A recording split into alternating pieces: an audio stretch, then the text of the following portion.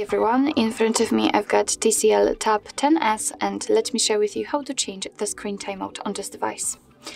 So first of all, let's open the settings, and now let's scroll down to find the display.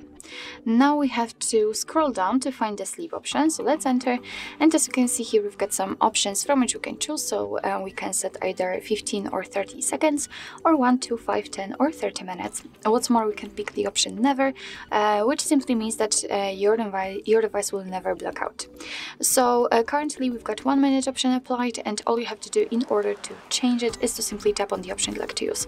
So I will pick 10 minutes, and as you can see it is immediately notified right here, which means that from now on, after 10 minutes of inactivity, this device will black out. So actually this is it. This is how to change the screen timeout in your TCL Tab 10S. Thank you so much for watching. I hope that this video was helpful, and if it was, please hit the subscribe button and leave the thumbs up.